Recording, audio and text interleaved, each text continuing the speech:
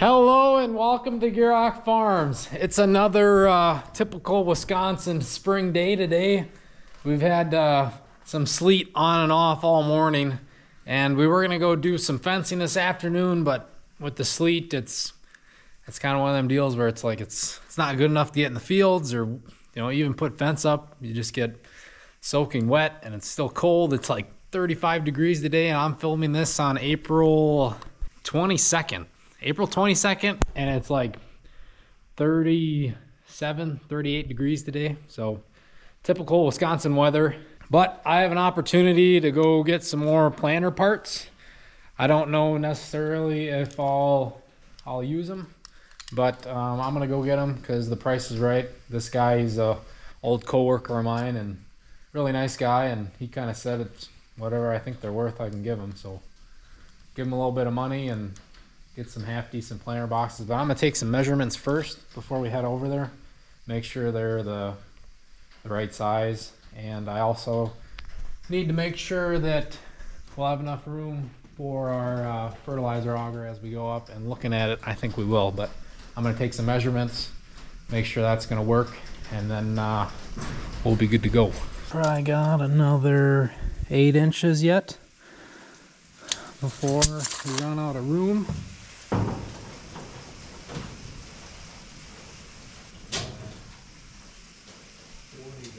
The guy that's got these planter fertilizer box extensions, he had them on a 7,000 as well, but 8 row. So I assume the boxes are the same, because instead of 3 boxes for fertilizer, he had 4. So I can't imagine they'd be different, but figured I'd measure just because.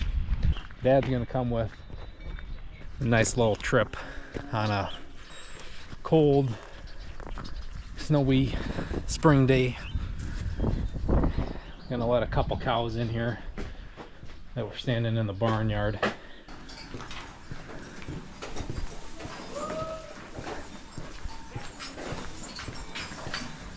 You want all those brought down? Well, if there's a few that decide they want to just hang out up there,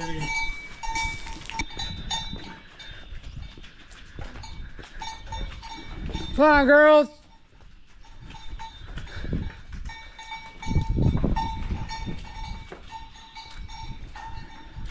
They're ready for spring. They're like, nah, we like pasture. We like being out on the grass. Just have to let them in later, I think.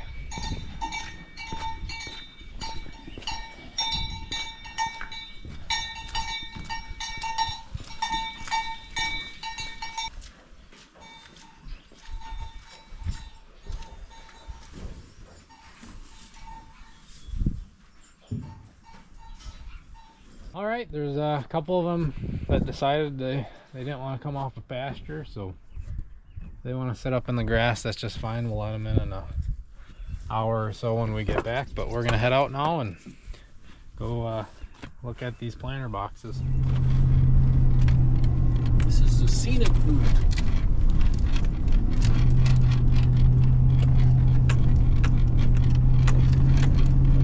I think it gets smoother on top here.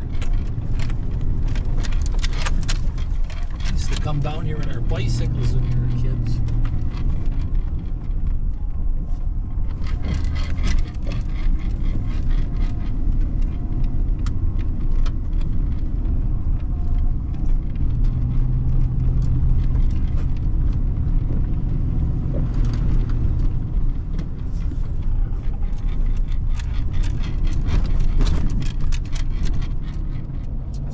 Picked up the fertilizer box extensions for the planter, and now there's a local online auction where they got all the equipment lined up, so we figured we'd swing in there. It wasn't too out of the way with our trip back home, so hopefully we see some unique old equipment.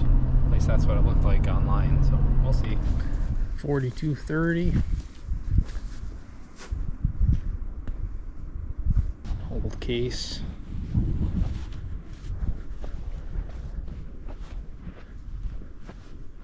Old 520.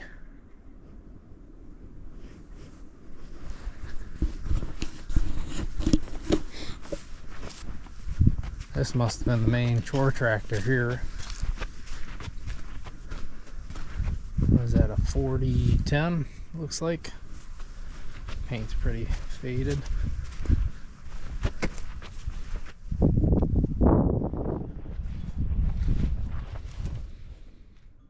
Couple old implements.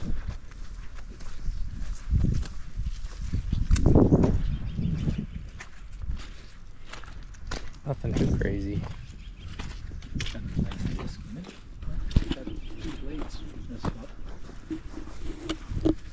See how it's offset? That stretch frame.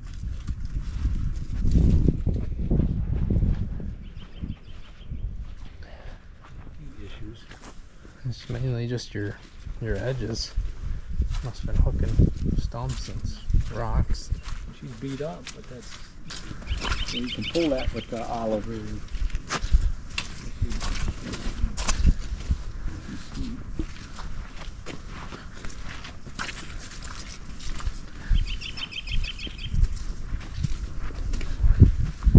Nice manure spreader.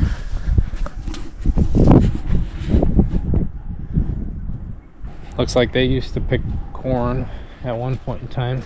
I didn't see if those were on the auction yet or not. I imagine they'll sell all that stuff down in there. Looks like it's pretty far gone, but who knows? Might be all salvage some of that stuff. 2880 Gale round baler. I'm curious how well those do. If any of you use a round baler like that, let me know how those old Gales do. Or even this mixer, that'd be something to have. Looks like it hasn't been used for a while, but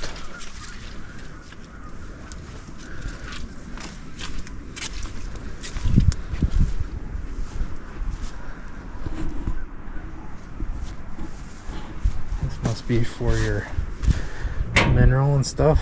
Yeah, augers it right into the bottom. It's a bit smaller than the Gale 100.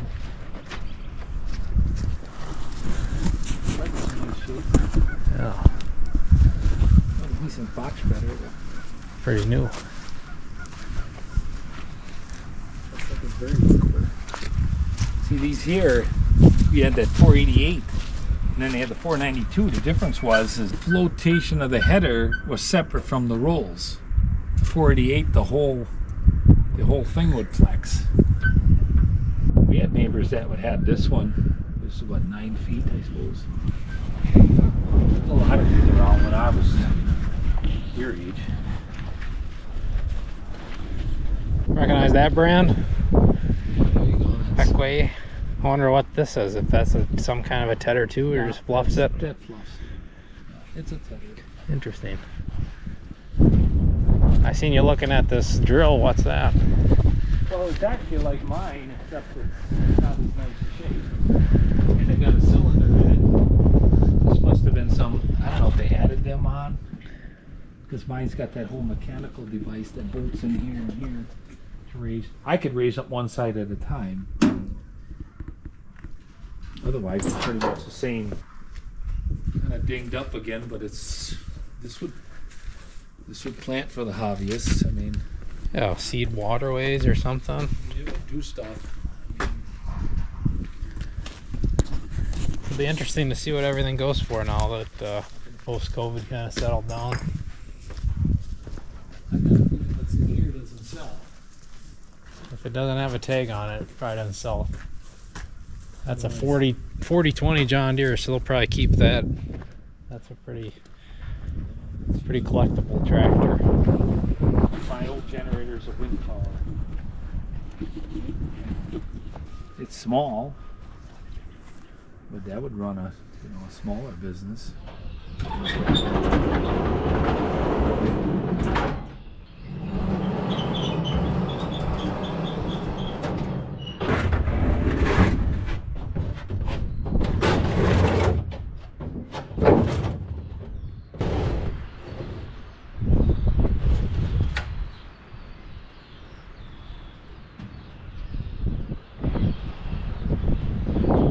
So there you have it. There are those extensions for the fertilizer boxes.